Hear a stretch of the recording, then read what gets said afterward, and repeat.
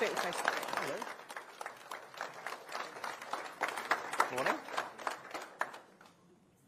And therefore, we want to hear from you and from as wide a number of people as possible, both in the NHS and people who are using the NHS, because this needs to be the once-in-a-generation opportunity for you to put your fingerprints on the future, literally to craft the service that you are working for. So this is a really important conversation to create that NHS of the future, a moment in our history.